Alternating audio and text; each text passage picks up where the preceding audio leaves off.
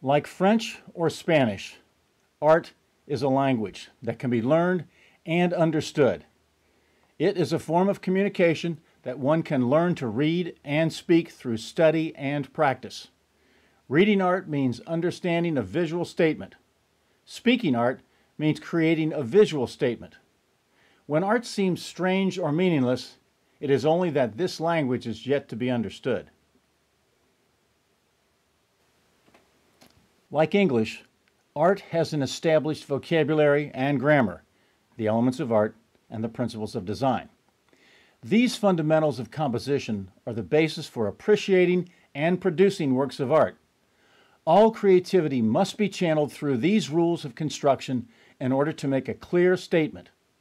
To comprehend how art is put together is to be visually literate. Like science, art is based on a natural order and relationship of elements. These elements, such as line and color, have unique properties and can be explored in lab-like projects and exercises that reveal individual characteristics, how these qualities can be manipulated, and how these elements can work together. Through experimentation, one can discover the nature and potential of art. Like mathematics, art possesses certain principles that are logical, time-proven, and constant guidelines to pictorial organization. An effective composition requires thought, planning, and order. All parts must be considered toward the whole. Concepts such as linear perspective and color theory are specific examples of how art is as analytical as it is emotional.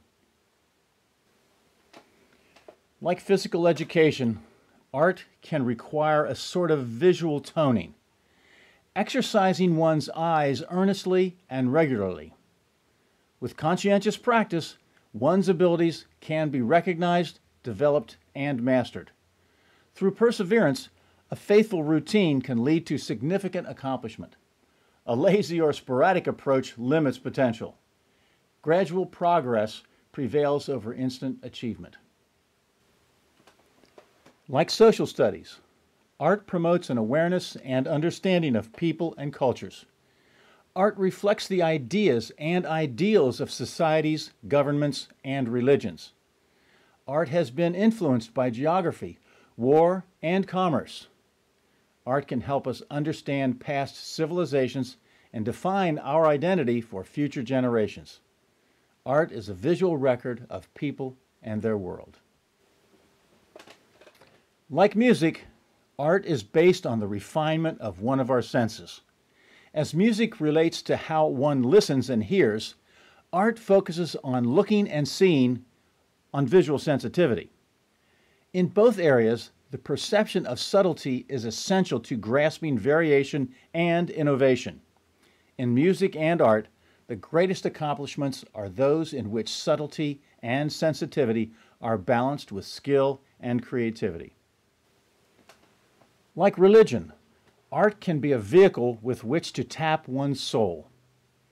Art can be a mirror of one's beliefs, one's feelings, one's identity, one's relationship to others.